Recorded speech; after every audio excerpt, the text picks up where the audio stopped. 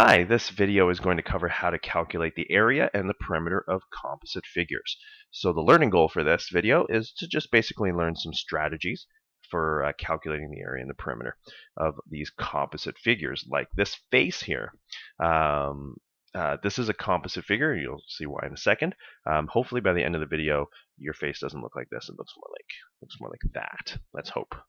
So the composite figure is essentially just a figure that's made up of two or more shapes. Like this one over here. We've got a square and a triangle. So if we are asked to find out the total area of this entire figure, well, the easiest way to do that is, we're going to calculate the area of the square, calculate the area of the triangle, and then we just add them together. So it's just basically the area of the square plus the area of the triangle. Okay, so we're going to do the calculation separately and then add them together at the end. I think that's an easy way to do it. If you want to get a copy of a formula sheet that has formulas for the area and perimeter of shapes, you can scan the QR code. It'll take you to this eqao.com website, or you can type that address in a browser. All right, so let's go ahead and split up the calculation. Let's find the area of the square first. Okay. So this square, the area, okay, according to a formula sheet, is length times width. It's just a rectangle. It's just a special rectangle where all the sides are the same, right? So the area here is just length times width, which both happen to be 10. So we're just going to replace L with 10 and the width with 10. Okay, so 10 times 10 gives you 100, and this is in centimeters squared. So that's the area of this square. We're going to now find the area of the triangle, and then we're going to put the two together. Okay, so let's find the area of the triangle. Now the formula for that, the area is equal to base times height divided by 2.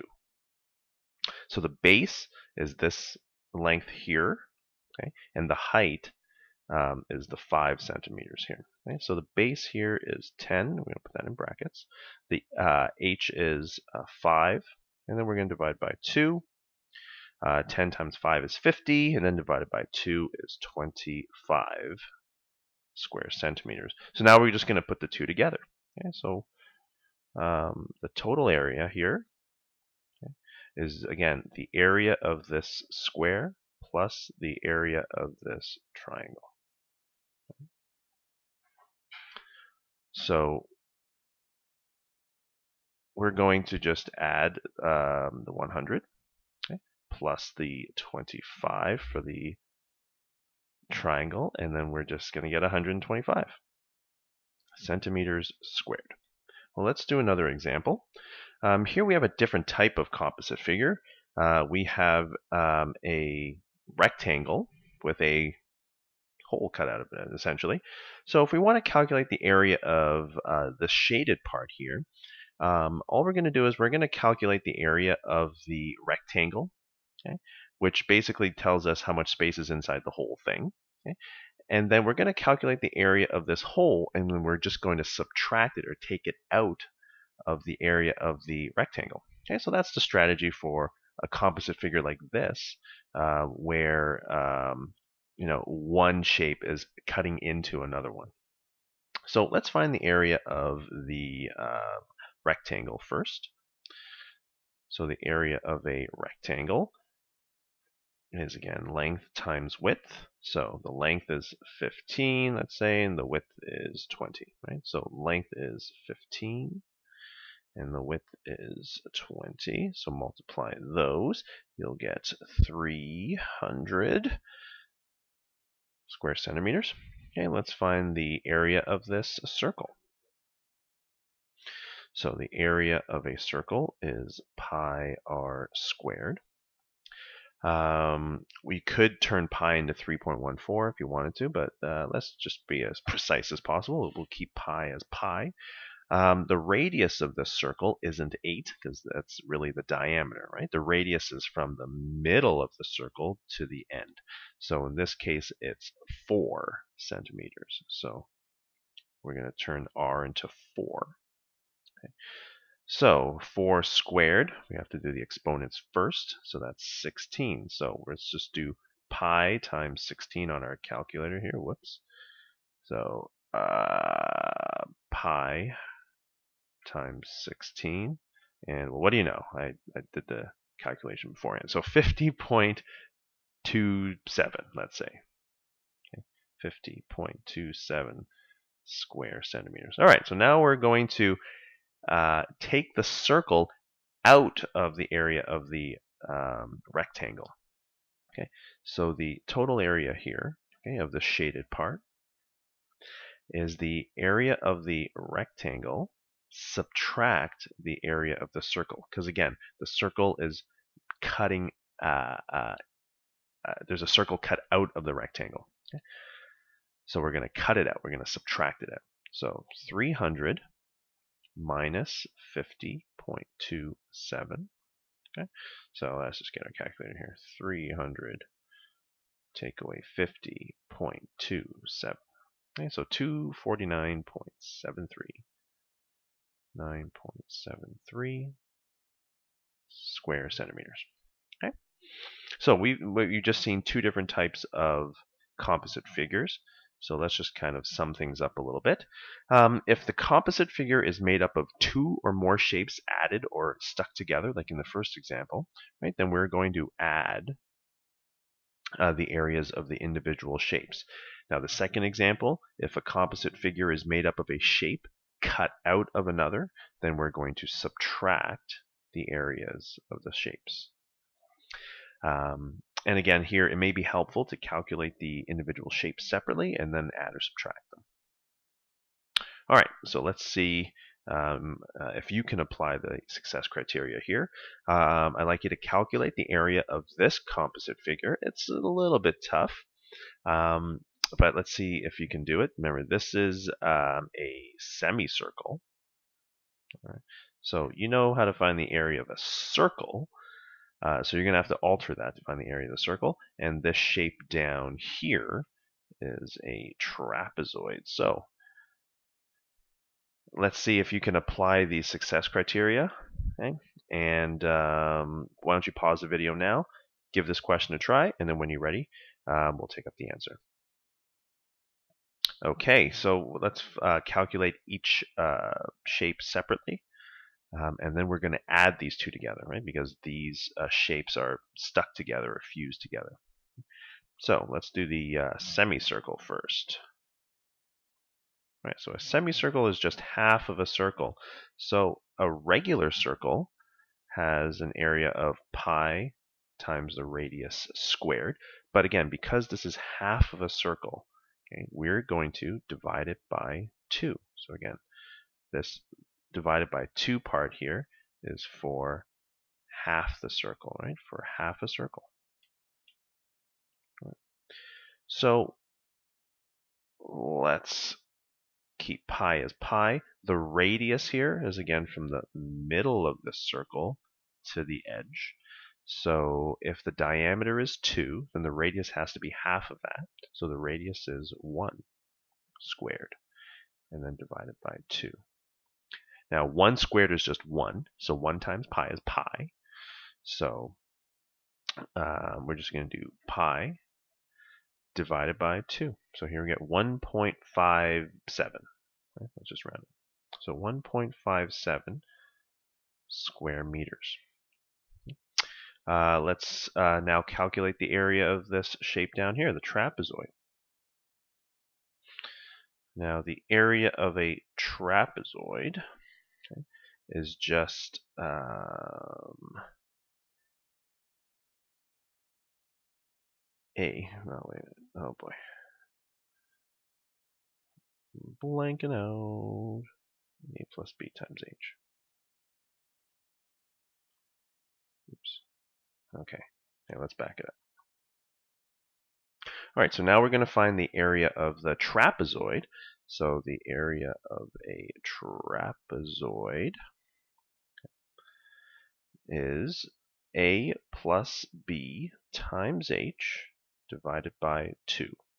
So A and B are just the lengths of the two sides that are parallel to each other. So that's 1 and 2. So let's just replace every single letter here with a length or a value.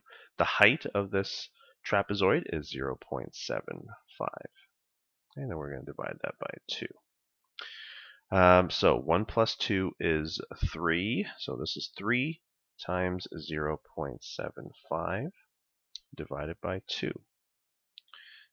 So 3 times 0.75 divided by 2, and we get 1.125. 1.125 square meters. So now all we need to do is we're going to add the two together. Right? So the total area here. Okay. So the total area is equal to the area of the semicircle plus the area of the trapezoid. Oh, my pictures are awesome.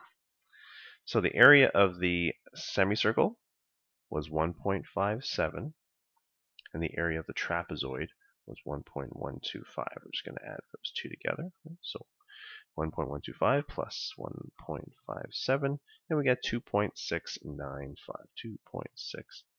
2.695 meters squared. All right. So again, we identified the two shapes. We're going to we calculated the area of both shapes and then just added them together. Okay, so just be careful about the measurements, right? For instance, the diameter versus the radius. Okay, you got to be careful about that. All right, let's try one more. Here we're going to be asked about the perimeter. Okay, so if we're going to calculate the perimeter here, it's a little bit different. Okay, we don't calculate the perimeter of both figures.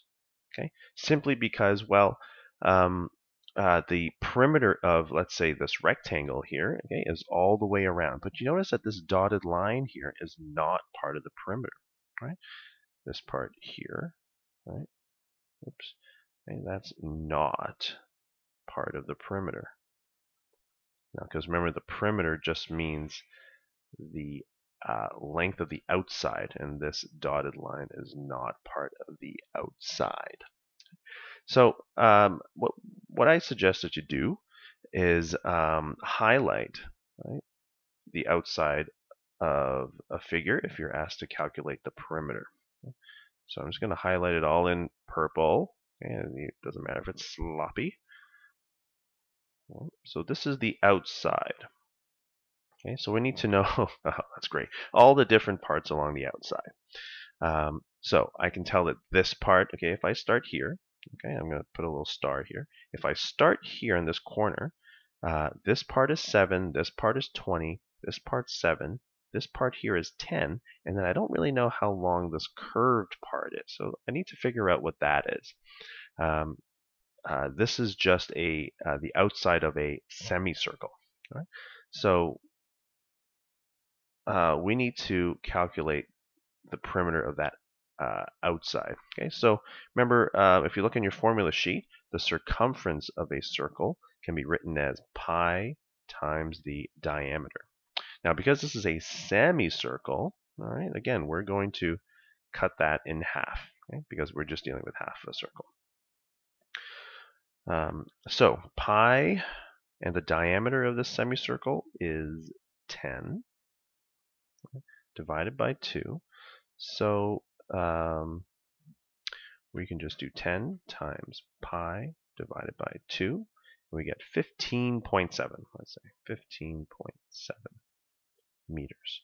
So to calculate the perimeter of the whole thing, okay, we're just going to add every single piece together, okay, along the outside that we highlighted. So we got 7, oh hang on, let's say, so total perimeter, P, we've got 7 plus, hang on, so we got that 7, we're going to add that 20, we're going to add this 7 over here, we're going to add this piece, which is 10, over here, and then we're going to add this curved part, which we just found out was 15.7. Okay, so the total perimeter here, let's just add it all up. So we got 7 plus 20 plus 7 plus 10 plus 15.7, and we get 59.7 meters. All right. So calculating perimeter is a little bit different than calculating the area, because here we didn't calculate the perimeter of the semicircle and then calculate the perimeter of the whole rectangle and then added the two. Okay, that's not quite how it works, because they might share a part of a perimeter that actually doesn't count as a perimeter of the larger shape. Okay, so don't fall into that trap of calculating the perimeters of both and just simply adding them together. It takes a little bit more thought. Okay, so highlight the outside, it helps. All right, just to sum things up, okay, so for the area, depending on the type of the composite figure, you're going to either have to add or subtract the areas of the different shapes. So understand when you have to add and when you have to subtract. And then the perimeter, what I would suggest you do is to highlight the perimeter of the figure and then add up the different parts. Okay, and sometimes, like in the example before, you would have to calculate the circumference of that semicircle. Okay, so hopefully this video has made things a little bit more clear about calculating the area and the perimeter of composite figures. So good luck.